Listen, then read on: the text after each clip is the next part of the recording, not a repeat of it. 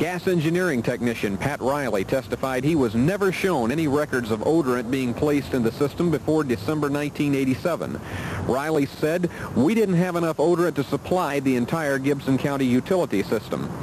Riley was one of several utility employees questioned about Dedman as a boss. Riley said, "Jamie was lord and minister of the Gibson County Utility District, and he ruled with an iron hand. If you didn't do what he said, you were reprimanded." Riley told the court Dedman often spoke in the first person about the system, referring to "my trucks" and "my men." Riley testified Dedman once said, "I am the Gibson County Utility District."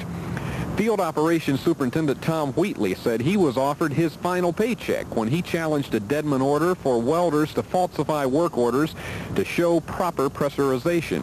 And employee Joe Edelman testified Dedman was not well thought of by his employees. An earlier witness called Dedman arrogant and vindictive.